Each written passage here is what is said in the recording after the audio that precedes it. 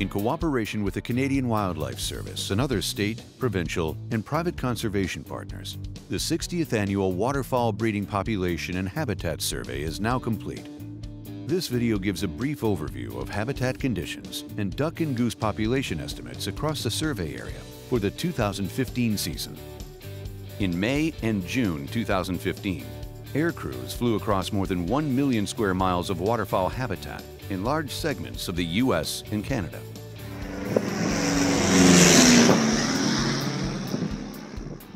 Ground crews also surveyed a part of the same area to validate the aerial survey numbers.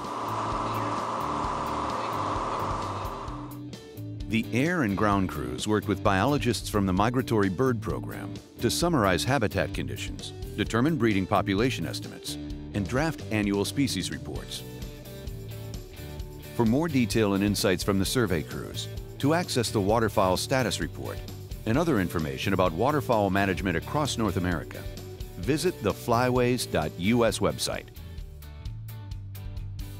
In general, conditions during the 2015 survey were characterized as average to above average moisture across most of the traditional and eastern survey areas.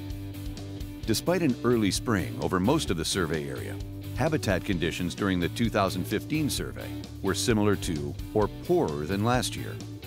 In many areas, the decline in habitat conditions was due to average to below average annual precipitation, with the exception of portions of southern Saskatchewan and central latitudes of eastern Canada. The total pond estimate for Prairie Canada and the U.S. combined was 6.3 million, which was 12% below the 2014 estimate of 7.2 million.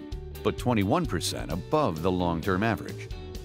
Following a relatively mild winter, the U.S. prairies also recorded an early spring, although precipitation since last summer was average to mostly below average.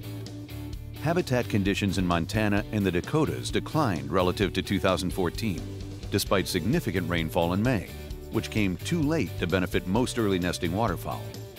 The total pond estimate for the north-central U.S. was 2.2 million, which is 16% below the 2014 estimate, but 28% above the long-term average. Overall, population estimates for the majority of species of ducks remained steady for this breeding season. The total 2015 duck population estimate, excluding scoters, eiders, long-tailed ducks, mergansers, and wood ducks, is 49.5 million birds. This population estimate is similar to the 2014 estimate of 49.2 million and is 43% higher than the long-term average. Estimated mallard abundance is 11.6 million, which is similar to the 2014 estimate and 51% above the long-term average of 7.7 million. Estimated abundance of gadwall is 3.8 million, which is 100% above their long-term average of 1.9 million. Abundance estimates for redheads is 1.2 million, 71% above their long-term averages. The canvasback estimate is 0.8 million, which is similar to their 2014 estimate and 30% above their long-term average. The blue-winged teal estimate is 73% above the long-term average of 4.9 million. At 4.1 million, green-winged teal are 19% above the 2014 estimate of 3.4 million. And 98% above the long-term average. The combined lesser and greater scaup estimate is 4.4 million and is similar to the 2014 estimate. This is 13% below the long-term average of 5 million. The American widgeon estimate is 3 million, which is similar to last year's estimate and 17% above their long-term average of 2.6 million. Northern pintail numbers are slightly lower than last year and remain below their long-term average. Their estimate is 3 million, which is 24% below the long-term average of 4 million. Estimated abundance of American black ducks in the eastern survey area was 500,000, which is 11% below last year's estimate of 0.6 million and 13% below the long-term average. Good to excellent production was expected for goose and swan populations nesting in the western Arctic and Alaska due to the early spring there. Variable or average production was expected in the central and eastern Arctic, with average to below average production expected along the Hudson Bay and southern Baffin Island, where late ice and snowmelt occurred. Production of temperate nesting Canada geese from most of their North American range was expected to be average. 136,500 Pacific and 111,400 Atlantic brant were counted during the winter of 2015.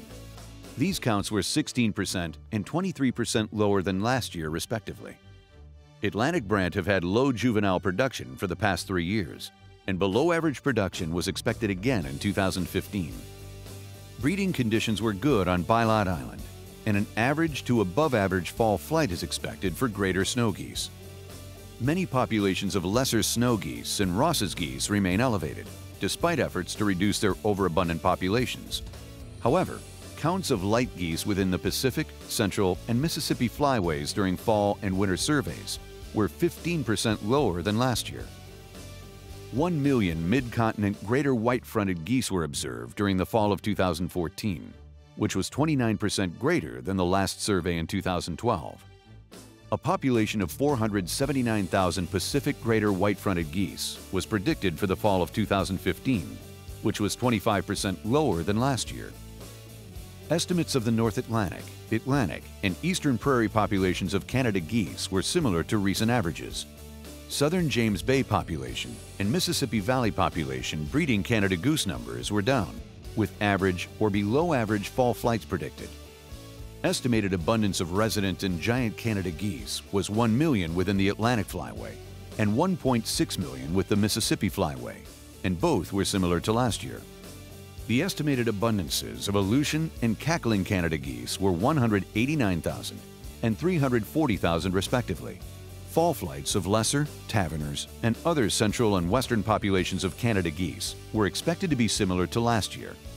117,100 eastern and 56,300 western population tundra swans were counted during the winter of 2015, and these are 12% higher and 17% lower respectively than last year's indices. While this year's survey results were very favorable, when and where waterfowl will be encountered this fall depends on many factors. Food availability and conditions of water sources all influence local duck and goose abundance, distribution, behavior, and ultimately, hunter success.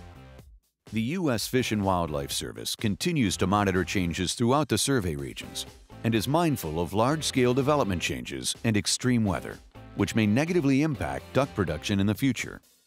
Conservation efforts continue to be important to ensure continued population stability of ducks and geese. Waterfowl hunters contribute directly to conservation efforts through the purchase of a migratory bird hunting and conservation stamp, known as the duck stamp. The purchase of habitat from duck stamp sales ultimately benefits both waterfowl and other birds. For more information about the duck stamp, annual habitat and waterfowl population surveys, and the exciting world of waterfowl management across North America, visit the flyways.us website.